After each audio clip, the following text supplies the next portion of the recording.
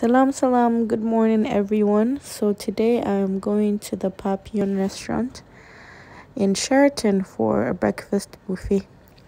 And well, I enjoyed a few things, maybe the eggs, the grilled chicken, but the pastries were off, honestly.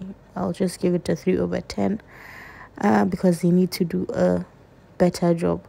Come on, the French bread was so soft. I didn't even think I was eating a French bread.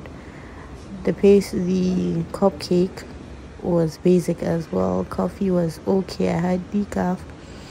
What else? They had Nigerian breakfast as well. I didn't taste the waffles. I did not like the mix. I think it's from the mix because it tasted like I don't want to use that word, but anyway, I think they need to step up their game. The whole Sheraton self. Come on, it's Sheraton we're talking about. I mean, the place looks the same since when I was a child. Do you understand? I clearly remember it being the same. So guys, Sheraton, whoever is managing, it seems apparently Marriott is managing Sheraton Abuja, but there's a lot to be done. You guys need to renovate, and the security guys there, they can ask for money indirectly. They'll just say, well done, ma, as your boy deal. You see a man of 60 years and he'll be asking you for, he'll be telling you that he's your boy. How? When you're his grandchild? Come on.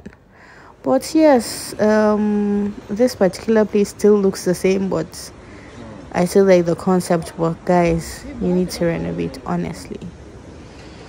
Yeah, so I hope if you agree with me, please comment below. And yes, the desserts were not, I don't want to use harsh words, but you guys need to do better. Always a smile on my face, right? And I spent 22,000 for breakfast for two. Come on, guys.